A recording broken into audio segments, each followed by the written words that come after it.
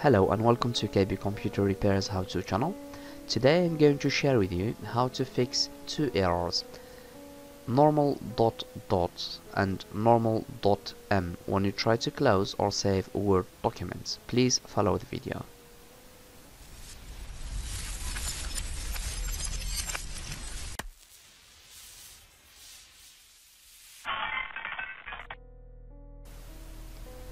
First, let's start the Word application.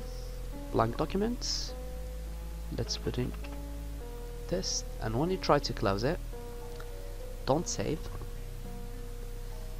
Here you can see that it's asking us to save on Normal.dotm. The location doesn't exist, so we're trying to make a new folder. So to fix this issue, the only thing you need to do, close your Word documents and all the application that Office uses, like Outlook and Excel. Now we go to the taskbar.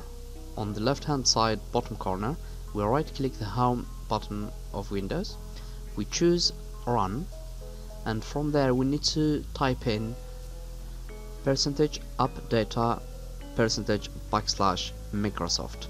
We click OK. This will take us to location of the folder where templates folder is located. As you can see here, it is white, it should be yellow like the others, and we have to delete it. So right click, delete.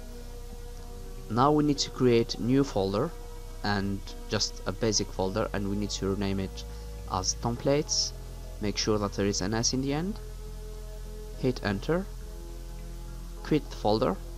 Now if we go to our Word application, let's start it. Okay, let's type in test. Let's close it now. As you can see the result, here we go, no error message. Cool, let's try it again. Test number 2.